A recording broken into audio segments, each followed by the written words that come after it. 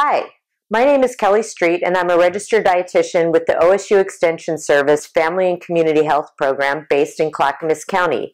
Today we're going to learn how to pH test an acidified food product that you plan to sell under the Oregon Farm Direct Marketing Law.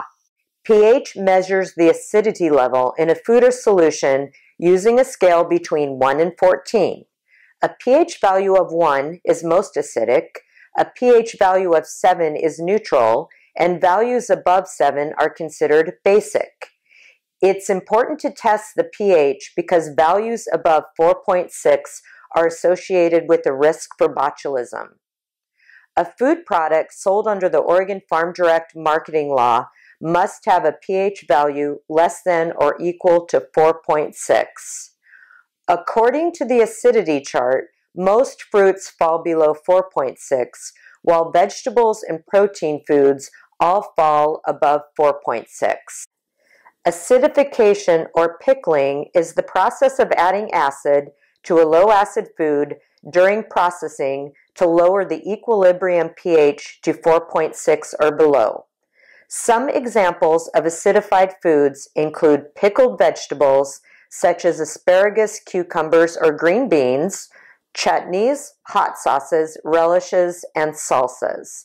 These products can be sold under the Oregon Farm Direct Marketing Law if they are prepared using a tested recipe and a pH test is done for each batch.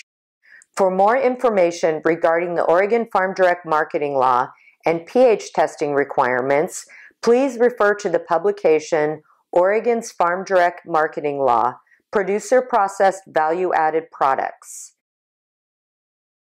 Before we can test the pH of a product, we need to calibrate the meter. Since we are testing acidified foods, we are using a meter that performs a 2-point calibration. This requires the use of pH 4 and pH 7 buffer solutions.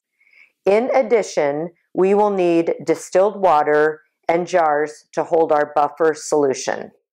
So in order to use this pH meter, our directions say the first thing that we need to do is turn on the meter. Place the electrode into the 4.0 buffer solution and press the Cal key. The pH reading flashes on the display. When the calibration is complete, the display reads End and returns to operation mode. Record the reading, rinse the electrode with distilled water, and repeat the process with the 7.0 buffer solution. Then record the reading again. Now we are ready to prepare our food samples. We are testing the pH of chili salsa and pickled green beans.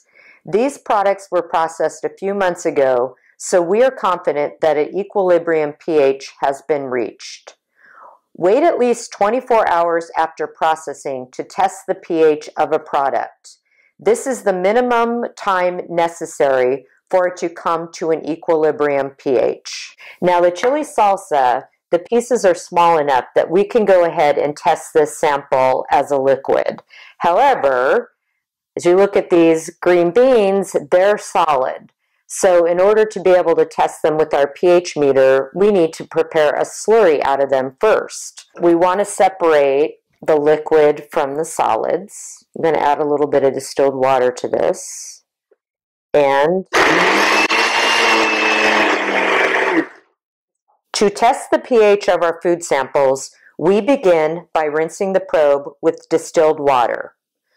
Turn on the meter and immerse the tip of the probe into the sample. Wait for the calibration to be complete. Record the number. Rinse the probe and repeat the process again 2 more times. Now, average the pH readings and record that figure in the pH testing log. After completing testing, follow the instructions included with your meter to properly clean and store it.